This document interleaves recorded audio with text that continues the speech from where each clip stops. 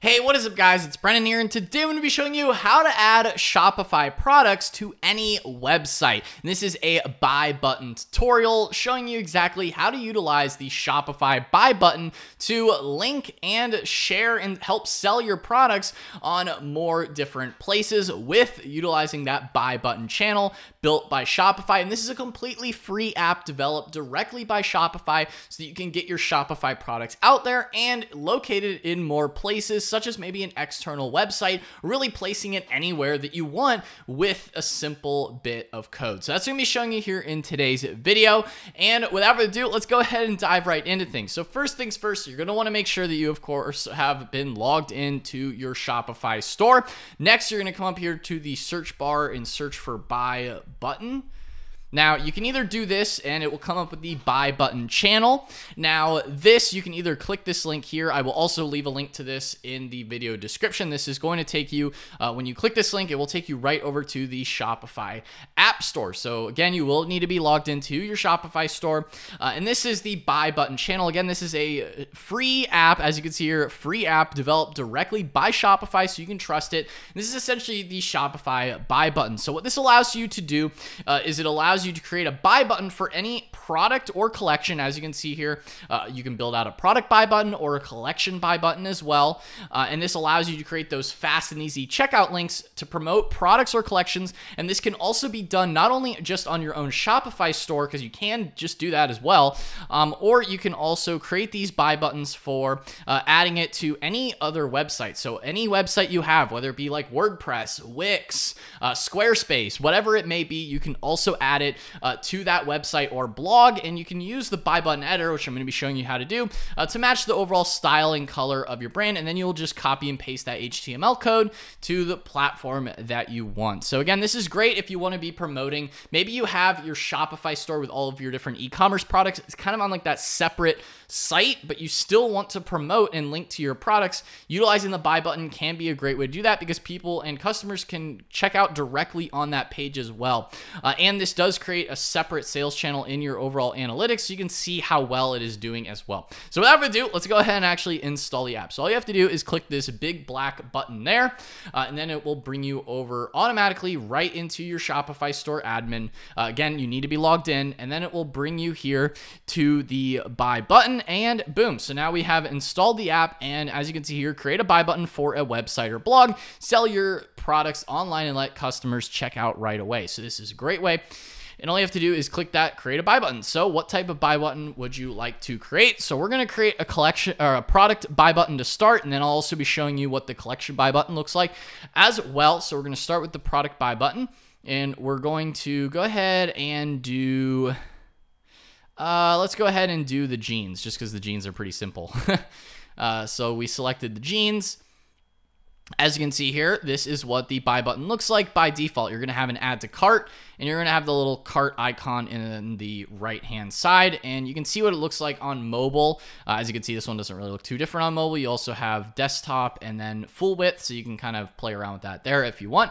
In terms of the layout style, you can select between basic. So this would be the basic look, which does not actually give you an image.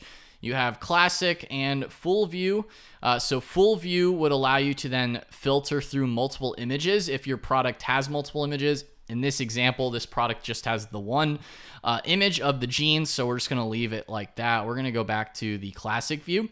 So you have those couple options. You also have the action when people click it. So when people click this add to cart button, you can either take them to add the product to cart. So if we click that, you can see that the product was added to cart, and I get that my camera is covering a little bit of the checkout, but you can see that the jeans are added to the cart. So you can either then select 1, 2, you also have a quantity selector here, so you can do that too. And then you can also, instead, you could direct people to checkout. So it would be a buy now button technically. You could leave it as an add to cart button or just a buy now direct to checkout button. So if they click this here, it will then populate with a checkout cart, as you can see here, with the overall order summary. So it will automatically pop up with the cart, with the product in the cart. as well if you just want to link people directly to the checkout with technically a true buy now button. That's essentially what that would do if you selected that option there. And customers, just like any other regular checkout, they can go ahead and enter discount codes, enter their details and everything like that. We're going to go ahead and close out of that checkout. Or you can also open the product details, so you can select it to be view product, and that will then just pop up this extra menu here, which gives additional product details. If you have like a product description or more images that you would like them to click through, they can click through the additional images here for the specific product that you have. If you're opening the product details. So we're going to leave it on add to cart just to keep it simple. On the button style, this is where you can select the overall like button corners. You can make it rounded if you would like. You can change the width. You can make it like a much larger button.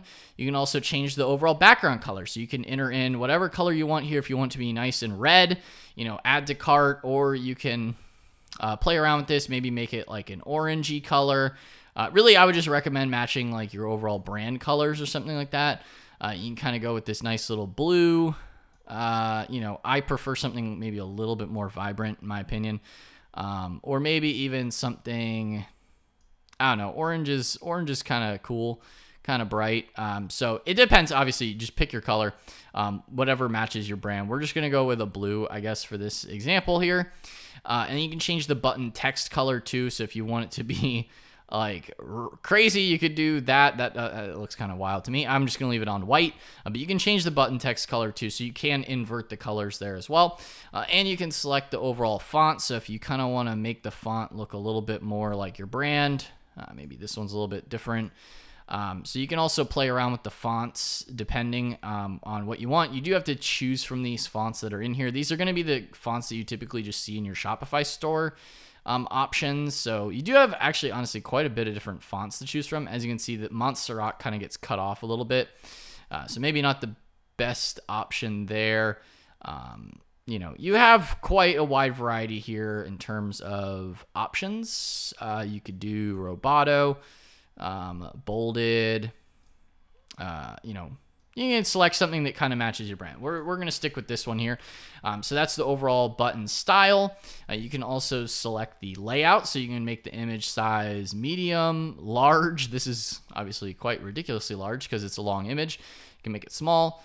You can also show the additional product images here if you would like to do that. You can change the alignment if you want to do that here too. So you really have a lot of options here, honestly. You can even change the add to cart button text if you want. You can show the quantity selector there if you want people to be able to do that. Honestly, the quantity selector looks a little odd in that case. You can change the product title colors. You can change the price colors. Not going to be editing that here, but you can also change that as well if you like to. You can change the product title, font. So I don't know, honestly, it looks kind of cool. Quantico, so it kind of looks like techie. So you can do that there too.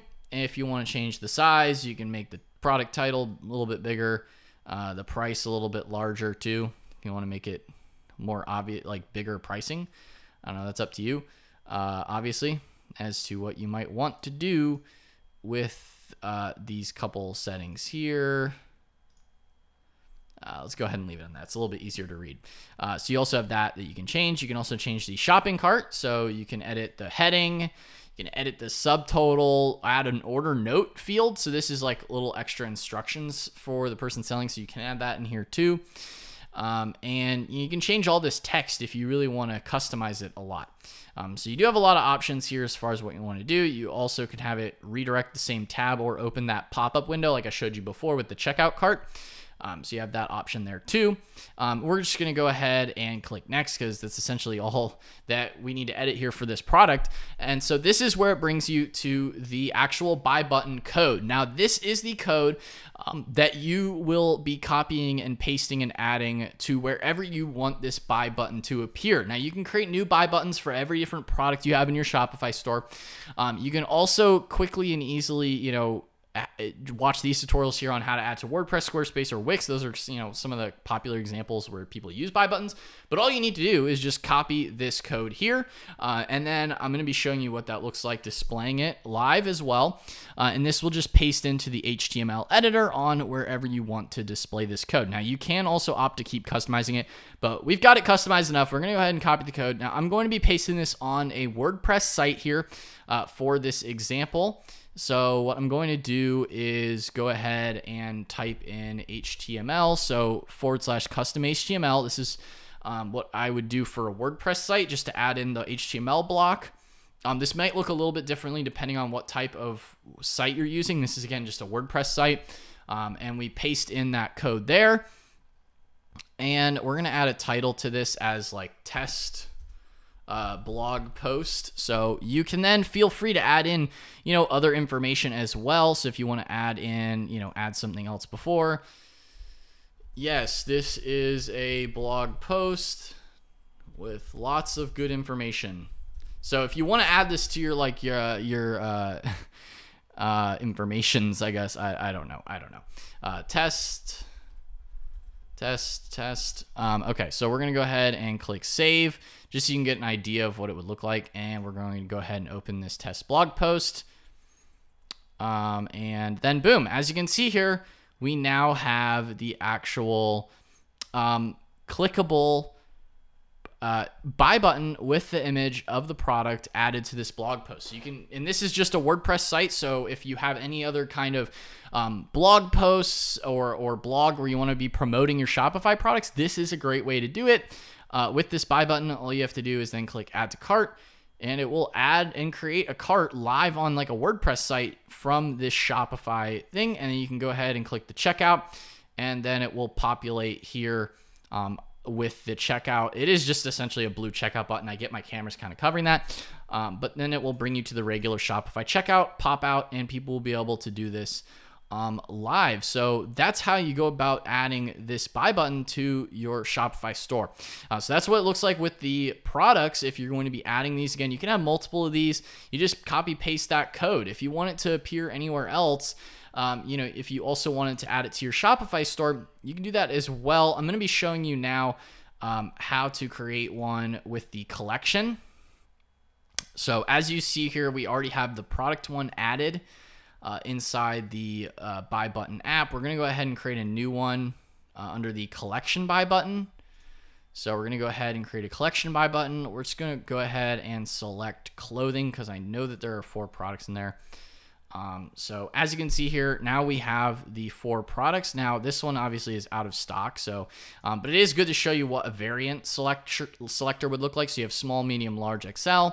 And you have these 4 different products on this collection. So this can be another great way as well. If you want to create these quick little collections to promote inside blog posts or things like that, you can also do that there as well. And you have all the same settings, essentially. Add product to cart, direct people directly to checkout. If you want it to be a buy now button, you have that there as an option as well. Again, pretty straightforward. We're just going to go ahead and copy that code.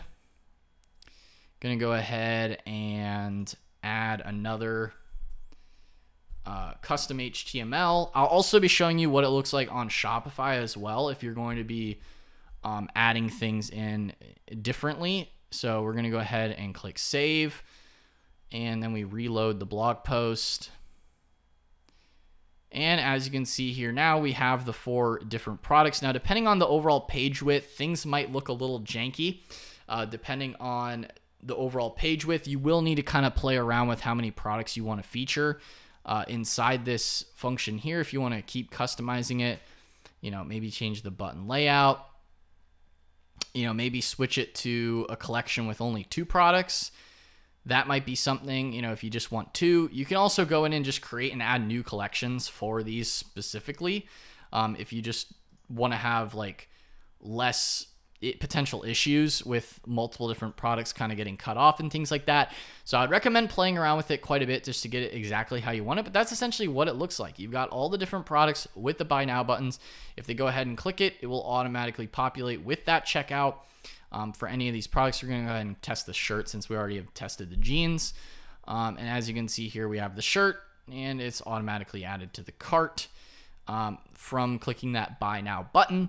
Alternatively, this is essentially what it looks like if you add it to any other website, like a WordPress website or something like that. You can also utilize this buy button functionality just to add it to your Shopify store as well. So we're going to go ahead and change this back to the watches collection, direct to checkout, and we're going to go ahead and we're going to click next. We're going to copy this code here. So now that we've got the code copied, we're going to go ahead and exit out of the buy button creator. So we have the buy button creator with the couple that we've made already. And then if you wanted to add this to other parts of your Shopify store, you can do this via the pages if you want to do it that way. So you can go to online store, you can go to pages. Maybe if you've added a couple pages that you wanted to link to certain products on here, you can do that here as well. Maybe if you have like an About Us page or something, you could go ahead and also link to those products even within your About Us page. So you could do something like that. And if you wanted to do that here, you just click on the specific page you've created and you're just going to add it in here to the page. We're going to go ahead and click enter, and then we're just going to go ahead and you can click show HTML too. That might be a good way to go about doing it. I think it should work if we just Control V, we go ahead and paste it. We click save. And we go ahead and refresh it. Okay, so you do need to click show HTML if you want it to show properly. Otherwise, it is just going to be entered in as plain text. So we're going to go ahead and click show HTML. Let's just go ahead and add it here at the top, actually. So we're just going to go ahead and do that here. Click save, and then it should load in.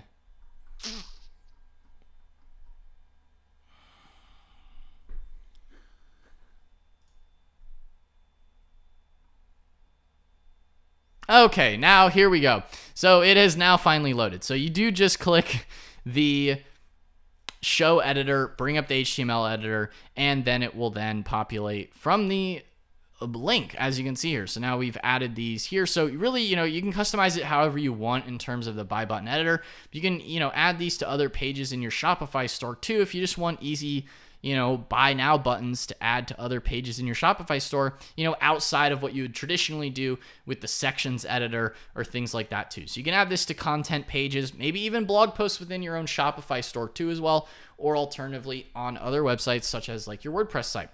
So guys, I hope you found this tutorial helpful.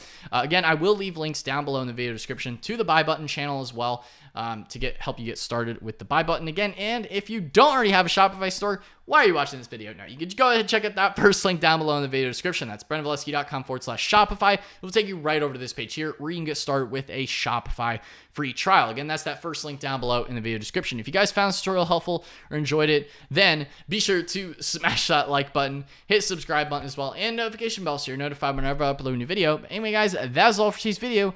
And thank you so much for watching, and I will see you in the next one. Peace out.